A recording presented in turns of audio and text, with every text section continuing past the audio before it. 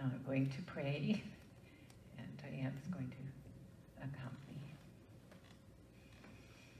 So just take a couple of breaths.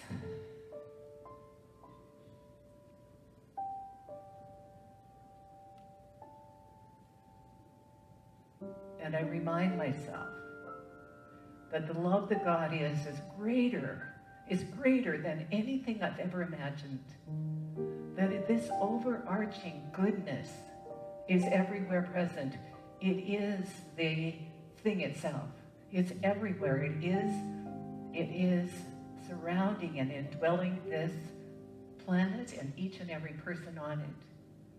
And what I speak this word for is the contagion of love and peace that love is catching.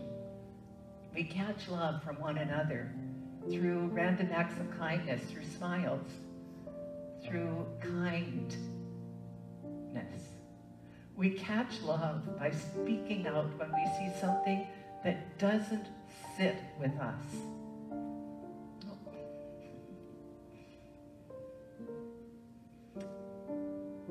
But I know, I'm going to continue my prayer over here. I've seen some ministers do this. I've never done it before.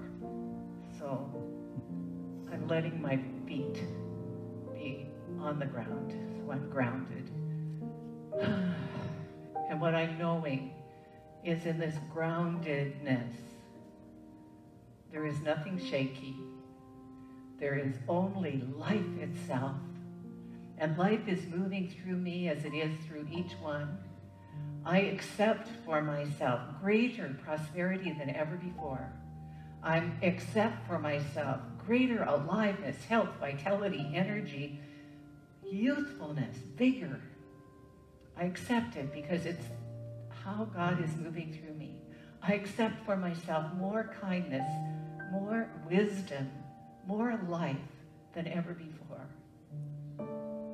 I accept for myself the goodness that is the synonym of God, the goodness that it overarches eternity. I accept for myself and this entire planet peace on earth, goodwill toward all men. I accept for myself health for everyone. I accept for myself justice for all, and with my heart filled with gratitude for knowing what I know, I simply release this word to the action of law. It is complete, and so it is.